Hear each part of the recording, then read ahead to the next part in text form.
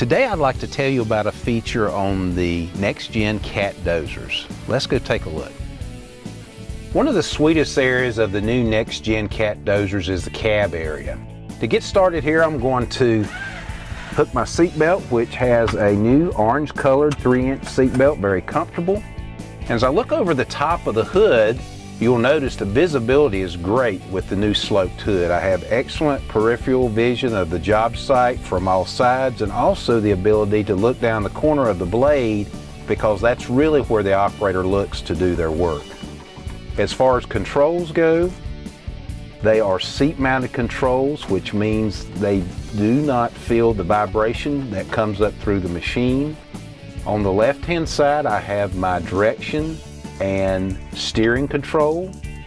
Also, the yellow button is my bidirectional control, and also the black button is the horn button. The thumb wheel at the bottom controls my gear ratio or ground speed. The right-hand control is what controls the blade lift and tilt, and then also the thumb wheel controls the blade angle. Your yellow button on the right-hand joystick controls your automatic off-on for your grade control features, and also you have two black buttons which control the increment and decrement functions on grade control. If the machine is equipped with a power pitch option, those are what control the power pitch. With the seat-mounted controls, it makes it very easy for the operator to be comfortable in the cab when they're doing their work. Notice my hands and arms as I rest my arms down on the armrest and drop my hands down onto the controls. They fall very naturally right on top of the controls for less fatigue during the day. And if I do need to adjust my armrest, I can do so very easily without any tools by simply grabbing the latches on this side, adjusting the armrest up and down into a position that's comfortable for the day.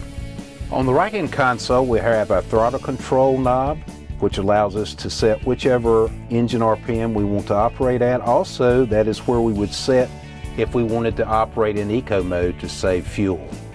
Right above it is the red parking brake lever, and right beside it is the implement lockout button. To the rear, if equipped with 4th valve hydraulic control for the ripper or a retrieval winch, that joystick is located in this area on the right-hand console. On the left-hand console, we have our temperature controls for both the fan and the temperature setting, and also the air conditioner switch. Directly in front of us, we have great visibility to the machine health display. The operator can look at this screen at the top and know exactly what the different operating conditions are for the machine. Also, if equipped with slope assist, that is where they would view that information for controlling the blade main fall and cross slope angle. Directly below it, we would have our display for 3D GPS if equipped, with great visibility down to the corners of the blade, which is super if you're doing grading work. You can glance back and forth between those two areas and know exactly what kind of job you're doing. For great operating conditions inside the cab, we've got a great HVAC system with airflow on the two posts on the left and the right, with great ventilation to the operator. Also very comfortable footrest up on the dash if the operator chooses to use those for a brace or comfort, or just changing your foot setting during the day. Up top, we have the buttons which will control your wiper and washer, and then to the right is your radio and Bluetooth. For more information, contact your local cat dealer.